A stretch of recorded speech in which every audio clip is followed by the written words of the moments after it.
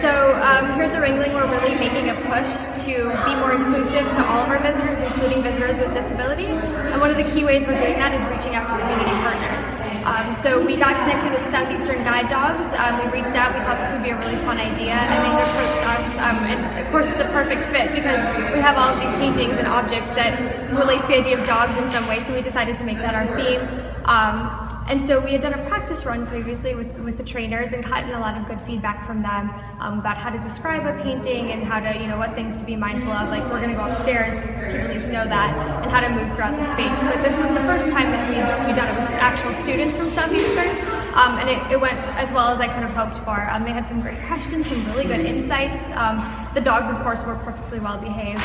And I think I learned a lot from them, so it was a really wonderful and rewarding experience, and we hope to continue doing it with every new class that they're graduating. We'd like to bring them here and just really reiterate that the Ringling is a place for everybody, whether you have vision, no vision, where there's a will, there's a way, so we can make this museum truly a place for every person who wants to visit.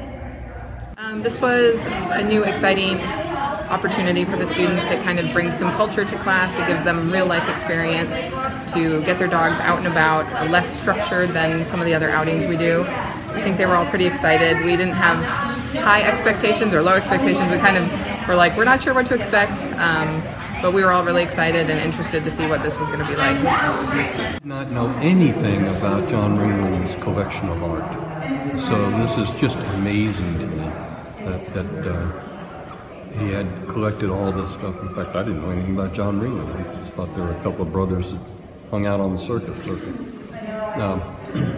But I was very impressed, and especially the choice of photos they described to us, having the canine element and how that